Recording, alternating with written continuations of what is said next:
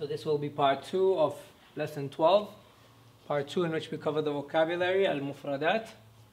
So we see the word hal, halun, which means condition. Hal is a condition of something.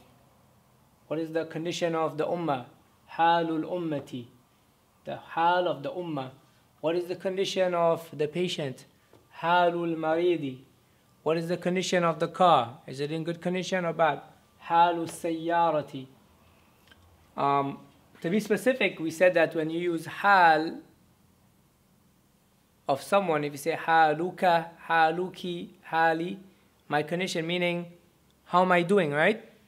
So, or how is that person doing? So, kayfa haluka, how are you doing? Kayfa haluki, how are you doing? The feminine version.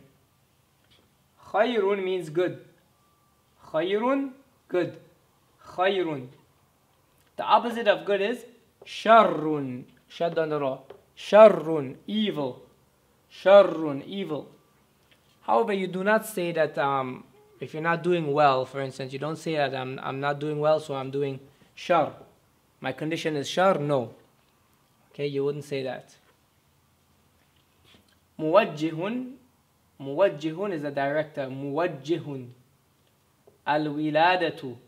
Al-wiladatu. Al-wiladatu means giving birth.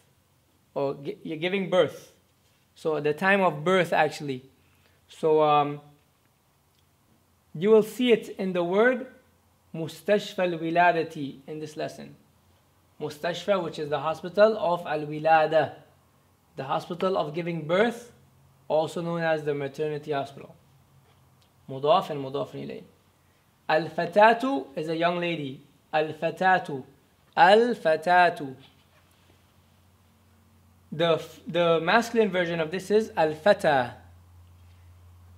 Ash-shajaratu, which is a tree. Ash-shajaratu, tree.